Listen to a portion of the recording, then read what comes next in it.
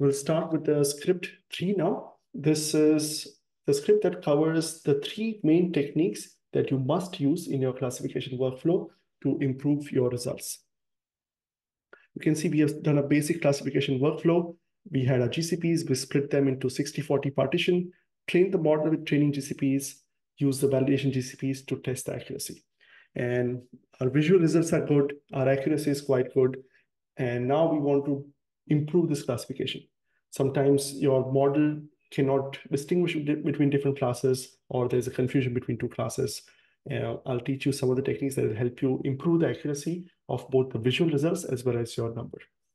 Remember that for kind of real world classifications, anything above 80% is quite good. Just to set your expectation, if you're working on a country level classification and you get 80% accuracy, you should be really happy. The best in class classification currently at a global scale is the ESA World Cover, about 75% accuracy. So again, just to set your expectation, do not aim for 100% accuracy. On the contrary, if you see 100% accuracy, look at your code twice. There might be a mistake in doing this, right? So typically in Earth observation, you do not get a very high accuracy. So this is already a pretty good accuracy. So, but we'll see how to improve this number. Also, do not obsess on the number when you're working on a classification, because what this is telling you is that we had 150 or so points, and this is the accuracy at those 150 points. It's not the accuracy of your overall classification, because that's the only places you can check you had a ground truth. So this is one metric, but also look at the visual results. So when I'm working on improving the classification, I would pick a region that I'm familiar with and then do all the stuff to say, iteratively, can I improve this region? Because I'm seeing that the roads and buildings are not coming out very clear. When I do stuff, does it improve that region? Both visually and also I'll keep an eye on the number. So again, with that, let's see what are the different things that you must do to make your classification better. So few things that you must do. One is cloud masking. So far, what we have learned is when we are creating our composites, we remove very cloudy images and keep images which have less clouds. But that means we still have clouds in our original images. And then when you create the composites, they still have cloud contamination. So when you're creating a median value, you are taking the median value from cloudy pixels. So one option for us is that we can actually remove those pixels, set those pixels as no data. And to do this, we can leverage the data sets that come with our the original data set itself. So we can leverage the Sentinel-2 bands that come with us. So we are using the Sentinel-2 level 2 data. This data set comes with multiple bands with cloud information. So you have our reflectance bands from B1 through B12, and we have this bands, mask probability and snow probability. These bands are generated during the pre-processing of the data by the provider. So when they process the data from raw values to TOA reflectance to level 2 surface reflectance, they generate some data which helps you determine what is the probability that each pixel is either cloud or snow. And you can use this to say, I will use this and figure out, remove all the pixels which are cloudy, not just the whole images, but the pixels. And then we can create a composite. How do you mask the clouds? Your code editor comes with cloud masking functions for different most commonly used data sets. If you go to your code editor, you have the examples folder. In the examples folder, you have a folder on cloud masking. This has got cloud masking functions for Landsat 4578, Modis, and Sentinel-2. So we can take this image and we say we take our Sentinel-2, take this cloud masking function and apply it. You don't need to understand how it works. You can just pick the function from here and apply it. There are different functions available. The best cloud masking function that's available currently was just recently launched during the previous Geo for Good. It's called CloudScope Plus. This is based on a machine learning model that Google built, and it's really incredible. The results are really fantastic, better cloud mask than anything else. But currently, it's only available for images from 2023, and they are generating it for the older time series as well. But if you're struggling with Cloud Mask in your region, try this Cloud Score Plus. This is a really fantastic mask that you can use, and the script will allow you to do this. For now, we're just going to stick with the bands that come with us. We're going to use the snow and cloud probability bands to apply a cloud masking function. So we start with our data, and we find a cloud masking function for our data set. I'm going to just paste the function here. This function takes an image, returns the masked image. It's going to remove all pixels where the cloud probability is less than 10%. We are not using the snow probability here because the region just doesn't have snow. But if your region has snow, you can use this band as well and select the pixels that are snow. And what you get is an image without any clouds, theoretically. Again, all the cloud masks have problems. They're not perfect. So you'll still get some clouds, but it will be better than not doing anything at all. So we have this function. We have to apply it on all images. So we have our filtered collection of images. So in our region for the time period, we have found 57 images. And before we create the composite, we need to mask clouds in all of them. So from now on, once you learn about cloud mask, your workflow would be start with the dataset, apply your filters. Once you are done with the filter, immediately map a cloud masking function. Done. Now we have removed clouds from those 57 images. And then you select the bands you want and then create a median composite. This results in a much better composites. And again, this is a pre-processing step that you must do for all your datasets. Here we are still filtering for very cloudy images because cloud masks are not perfect. If you select images which are 90% clouds, you might still get cloud contamination. So it still helps to filter for very cloud images, but again, mapping a cloud masking function is helpful. I'm going to comment out this part so we can see how it sounds. So we are done with this first part, cloud masking. This should definitely give you a boost in your accuracy if you have a much cleaner composite. Let me print this composite.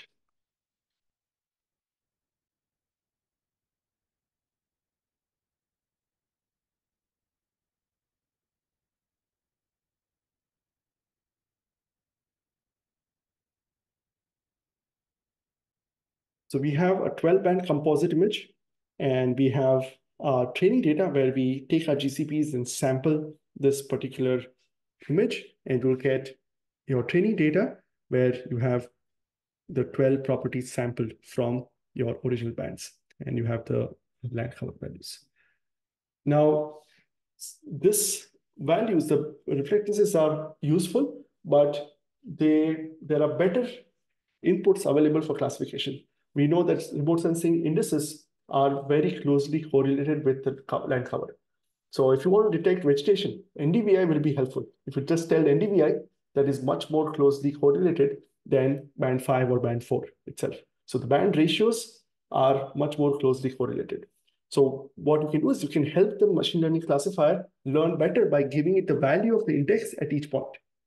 How do we get the value of index at each point? Well, you can just compute them on your image. So I'm going to take my composite, I'll write a function and say, I have this function, given an image, it'll compute NDVI, NDBI, MNDWI, and PSI. I'd like to use one index per class. So NDVI for vegetation, NDBI for built-up areas, urban areas, MNDWI for water, BSI, bare soil index for bare. And this helps the classifier learn how to separate those much better. So see what happens. I can say my composite, we're going to call this function add indices. That means it's going to now add 4 more bands to my composite based on this indices. So my composite has suddenly become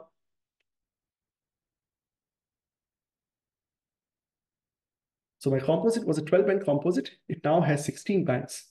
You can see I've added this bands here. And now what happens when I sample from the 16-band composite? My training data has the value of index at that point. So now when I train a machine learning model, it has got 16 columns to learn from. It says, given these values, predict that this is 0. You don't need to say which is important or which is not. The classifier will pick and find that, okay, I know that this one is, NDVI is always high when there is 0. Use that to learn and find the pattern. So now you can just throw data at the classifier and your model will keep improving. And adding new data is as simple as adding new bands to your composite. And you might be thinking, okay, what if I want to add some other bands? Maybe I want the classifier to learn from the elevation data. Maybe there's a correlation between elevation and the class. Can I learn from the elevation data? Well, you can do that. Let's bring in some elevation data. Here we're going to bring in some elevation data from the catalog. There are many DEMs available. You can use whichever you want. Here we are using the ALOS data, and we can get the elevation and slope from that image. Earth Engine has a function E terrain slope where you can give an elevation, you can get the slope. And I want to learn from elevation and slope as well. So I can just say, my composite is now composite with these 2 additional bands. So you can see my composite has become a composite with 18 bands. And now my features, which I extracted, also has those 18 values. So now my machine learning classifier's job is to say, given this reflectances, given this indices, given this elevation, predict the 0. Maybe there's a correlation. You don't know. Maybe, if there's a high slope, it's less likely to be an urban area. Maybe there's a correlation. And the classifier will pick it up and try to differentiate between those 2 classes. When I worked on a project with coffee classification, elevation was one of the most important parameters, right? Coffee grows at higher elevation. So if you see 2 vegetation pixels, one is at higher elevation, higher likelihood of that being coffee versus other vegetation. There's a question around if the pixel is under shadow, the probability of cloud is how much? Can it detect shadow to the clouds? Yes. So there are, the Sentinel-2 level 2 data has one more band called SCL, scene classification. And this has information about cloud shadow. So you can see there's a cloud shadow. So it can detect cloud and cloud shadows both, and you can use this to mask out cloud shadows. So typically you mask snow, cloud, and cloud shadows from your data. If you compare different versions of cloud masking, right? If you see the level 1 cloud mask that you get with Sentinel-2, does okay. The level 2 cloud mask is much better, but again, it still makes a mistake. And you see the new cloud score data from Google, and that is almost perfect. At least everywhere I looked, it's almost perfect. So I would definitely encourage you to use the Cloud Score Plus whenever you can, especially when you're using Earth Engine. But it's only available for a subset of data currently. But that is very accurate about clouds, cloud shadows, and it works in a kind of haze environment. It can remove that as well. All right, so you can see we can add all the different additional features that might be important to our model. If you think temperature might be useful, well, get a temperature data set and add it as a band, and your model will learn from that. One of the things that, if you've done this using remote sensing, you'll suddenly see that why is this so easy here in Earth Engine? Because if you want to do this in your traditional way, you say, I have the Sentinel-2 data, I want to add a band of elevation data. The first step you need to do is you need to reproject and resample your data to that projection. And then only you can add that as band. Earth Engine is a flexible system. Each band of an image can be in a different projection. You can see this one is in 432.6, this one is in, might be in different projection, doesn't matter. You can have different bands in different projection, different pixel sizes. When you sample your values here, you say scale 10, it's going to resample everything at 10 meters. You can also specify CRS, they'll be resampled and reprojected to that particular projection and pixel size. It is done behind the scenes automatically. That means you are now able to combine different data from different sources. And since the catalog has all the data, you just specify what you want, combine them, and you never worry about projections and resampling. It all happens under the hood. So we have a pretty good training data, and we can learn from that. The last thing that we want to do is scale the inputs. If you pass on this kind of training data to your classifier, and you say, learn from this, the way classifiers work is they get biased towards large values. When they see the values like this, they say, oh, this band 11 is 3000, but your NDVI is 0.03. This must be more important. So we'll say, I'll give preference to features that have higher values. But that's not the case, right? We just say, you have to figure out what is important. You don't get biased towards large values. The large values are just a result of how the data was processed. So one of the things that you do is always you scale your inputs so that all the values have the same magnitude. Here, we wanted to learn from elevation.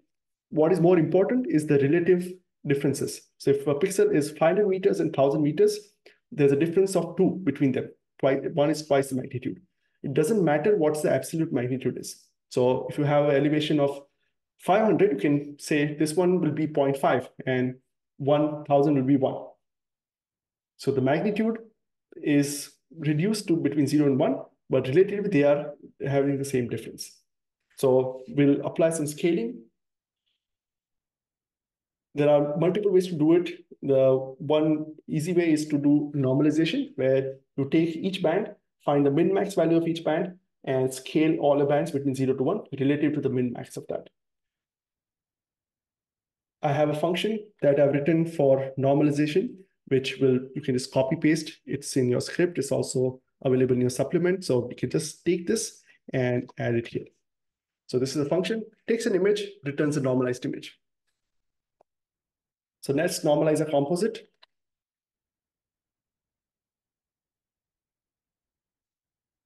Done. So our composite is now normalized.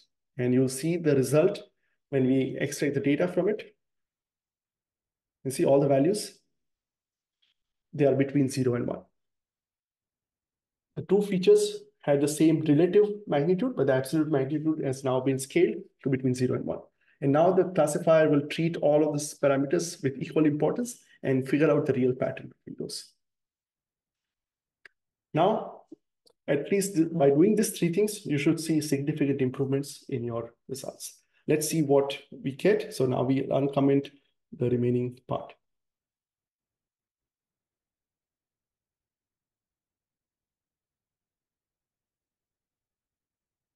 So do at least three things: apply a cloud mask, add additional bands of indices, and scale your reports. And you can see we got it was 93% and we got a 94.8% accuracy. But visually also, if you compare the result, it shows a significant improvement. So you can apply the same thing to your particular region. So you already have a script that you have put together. Apply this technique, you should see improvement in your detection of different classes. There are many more advanced techniques, but at the bare minimum, all scripts should have this. So if you're just doing supervised classification for any real work, make sure you have a cloud mask, make sure you have indices, and make sure you scale your inputs. And that's the bare minimum that you must do to have a complete classification workflow.